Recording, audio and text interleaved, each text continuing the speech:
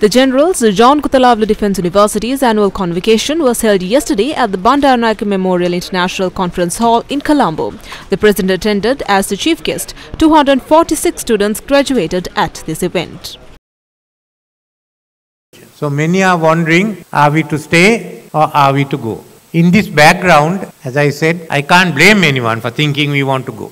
But all of you want a good future. First in your country, and if you can't find in your country, in another country. And the fact that you are thinking of going is also an admission that we, who are responsible for you, had failed in the last few years. After the experience of last year, we are now on the road to stability. Going from bankruptcy to stability is certainly not easy. How do we increase our revenue? At the same time, how do we reduce inflation? Those are really two difficult objectives to do at the same time. That we hope by end of this year, we will no longer be in deficit.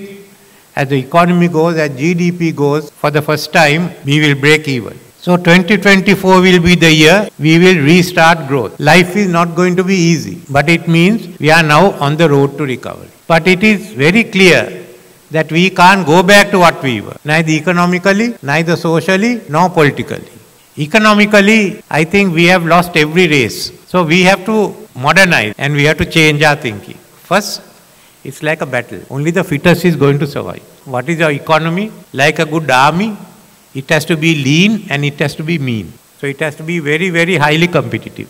Now if you look around us, there are a large number of countries with large population and people whose education level may be lower than ours. So they are the countries that can cater to the low wage employment. I don't think we can stay in that stage anymore. If we are not going in, if we are not competitive as low wage employment, where are we going? So the best is to take a giant leap and to become competitive, to become advanced. Those who are now advanced in modern methods of management, in the modern methods of agriculture. Now what is left for us is to develop our manpower as a capital asset. What we want is more and more graduates coming out of this country who have all the top technology, all the knowledge that we need. So we are now talking of establishing a few more universities, civilian ones, on the KDU model. Don't again be thinking or arguing. You know what we have gone through. You know how to get out of it. It's like a battle.